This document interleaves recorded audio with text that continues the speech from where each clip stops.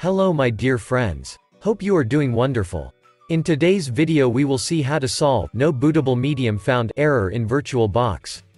If you are trying to set up VirtualBox for the first time, this is one of the foremost error that you may encounter. If you are not familiar with VirtualBox, it is a free software that allows you to run a virtual PC within your real PC. You can run any guest operating system on top of any host operating system. For example, you can run Linux within your Windows PC, you can run Mac within your Linux. Even you can run Windows 10 within Windows 7.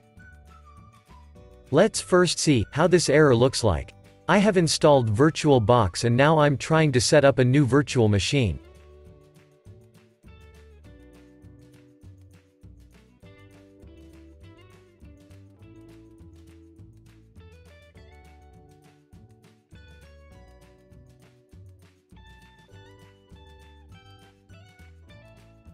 Let's try to start the new machine that we have just created. This is the exact error that we are going to fix today. It says, fatal, no bootable medium found. System halted. This means you have created a virtual machine, but not yet installed any guest operating system. Now let's get into the solution part. You need either a real operating system disk, or ISO file of the operating system that you want to run in your guest virtual machine. If you have real OS disk, insert the same and restart the virtual machine. This should straight away fix your issue. If not, you have to go ahead with ISO approach. I have already downloaded my ISO file, it is present in my download folder. You can download the operating system ISO file from internet. For example, if you want to run Ubuntu, download it from official website. Once downloaded, open VirtualBox. Go to Settings. Select Storage. Here I could see my virtual hard disk with the machine name that I have given initially, but it is empty. And, here I have my real optical disk, which is also empty. Both of these are empty in my case, and that is exactly the reason why I get this error. If you don't see any optical disk over here, select Controller, and tap on this little icon to add optical drive. And select Leave Empty. And use this empty disk for further steps. But since I already have an optical disk, let me remove the one that I have just added.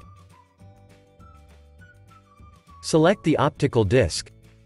At the right-hand side, tap on this disk icon. And choose a disk file, which is nothing but the ISO file that we have already downloaded. Ensure there is only one optical disk and it is mounted with the ISO file. Go to System. Under Boot Order, ensure optical disk has been selected, and it is on top of the order. Now try to start the system. Oh yes. We no more get the error, no bootable medium found. You can continue and complete the rest of the OS installation process as you do in your real PC.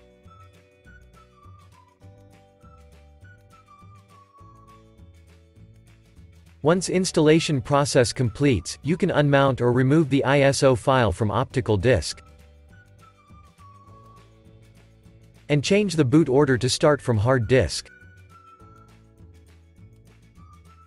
From now on, for all your subsequent boots, your virtual machine will pick the installed guest OS from your virtual hard disk. I hope it was helpful. Don't forget to like, share, and subscribe. Thanks for watching.